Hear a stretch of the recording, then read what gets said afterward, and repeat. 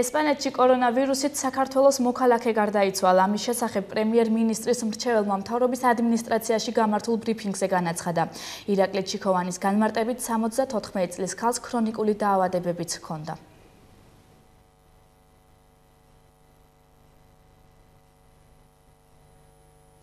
საქართველოში კორონავირუსით ინფიცირების შემთხვევათა რაოდენობა 40-მდე გაიზარდა. ამის შესახებ ინფორმაცია მთავრობის მიერ შექმნილ სპეციალურ ვებ გვერდზე stop.gov.gz არის განთავსებული.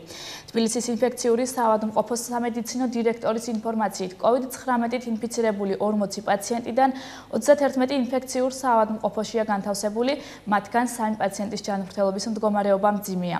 მარინა ეზუგბაიას განმარტებით ერთ-ერთი პაციენტი 80 წელს გადაცილებულია და აქვს მძიმე ნევროლოგიური დაავადება, რამაც შეიძლება მდგომარეობის დამძიმება გამოიწვიოს. კარანტინის რეჟიმში ამ დროისათვის 1344, ხოლო სტაციონარში მეთვალყურეობის ქვეშ 216 პირია.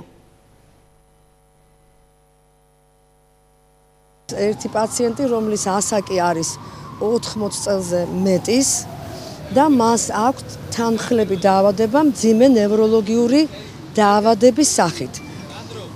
ასეთ შემთხვევაში ჩვენ შეიძლება პაციენტის მდგომარეობა დაგვიმძიმდეს დაავადების მიმდინარეობის ნებისმიერ პერიოდში და პროგნოზი ხოლმე შეიძლება გახდეს არაკეთილსაიმოვნო.